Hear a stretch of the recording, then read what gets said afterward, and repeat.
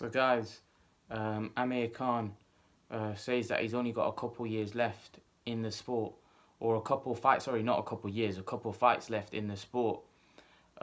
It's never good when you start hearing things like this from a fighter, because what that shows is that he's ready, you know, to call it a day, or, you know, he knows that he hasn't got much time left in the sport because, you know, maybe his skill set, or, you know, his body is telling him that he no longer can do this sport for a long time. You know, when a fighter's already semi-retired, they say that you might as well retire, because, you know, you're going into fights with that mentality, which is never helpful, you know, in such a tough sport. Now, with Amir Khan, I think he's realised that the fights that he wanted with Pacquiao, Mayweather are not going to happen.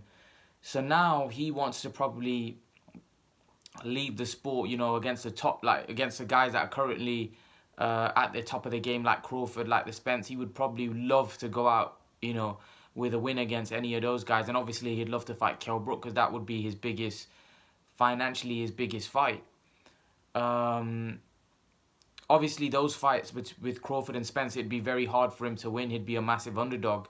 And if he pulls that off, that would be a brilliant win for him. And most people, like I said, would have him a massive underdog against those guys. But I feel like he could beat Crawford. I think however hard people think that fight is for Khan, I think stylistically he matches up well against Crawford. I've had a change of heart. Don't get me wrong, I would love to see Amir Khan fight Crawford. I think stylistically he can do well against Crawford. But personally, I think he's got to take the Kell Brook fight next now. I just feel that after that performance, I think Kell Brook's on the slide. No matter what Eddie and they say that he went to that other guy's level, I just think Kell Brook's on the slide massively. And on that performance, I think Khan could even stop Kell Brook. And I think Khan's got to roll the dice and think, you know what, I've got to fight this guy, because he looked like a shot fighter in his last fight. And surely Amir Khan now, thinking with his speed, he can get rid of Kell Brook. Because Kell Brook can't, although Kell Brook's quite tough, he can't afford to take that many shots of Amir Khan, because he'll be throwing combination punches at him. 4, 5, 6 punches are going to be coming at Kell Brook. So he can't afford to get hit as easily got hit as against that guy. So I would make Khan a favourite in that fight. And I think Amir Khan needs to probably take the Kell Brook fight and then beat Kell Brook and then go on to the Terence Crawford fight. Because if you can't beat Kell Brook the way Kell Brook's looking, then you're definitely not going to beat Terence Crawford. I think that, you know, the way you do it, firstly, you'd fight Kell Brook for a huge amount of big payday that you won't get in the Crawford fight.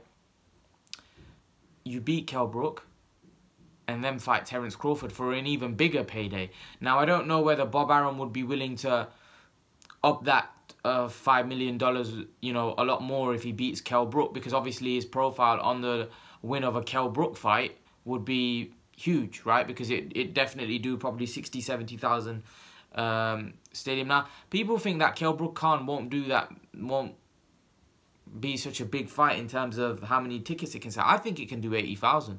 I think it's that big, but I don't know whether they're gonna go outdoors with that fight. I think they're gonna. It's probably gonna be an indoor event if they do it in March or April, which is kind of disappointing, because I think that fight at one time could have probably done 100,000. But that's the thing. The way I think Khan should do it. I think Khan should fight Kell Brook, beat Kell Brook, and then jump into a massive fight with, you know, Crawford or whoever he can get his hands on on the world title. And that might be Khan done. Khan might have 2 fights left, maybe 1 if he doesn't get past Brook. But I do strongly feel that Amir Khan will get past Kell Brook, especially on Kell Brook's last performance. I think Khan beats him, if I'm totally honest. But you never know. You know, boxing's nothing's ever certain. But I do feel that he can beat Kell Brook and then go on to fight one of the top boys and then call it a day, no matter what the result. But yeah, guys, leave your thoughts. What do you make of Amir Khan saying that, you know, he's only got a couple fights left in the sport? Leave your thoughts, guys. And guys, remember to please like, share and subscribe to my channel. I'll see you guys in the next video.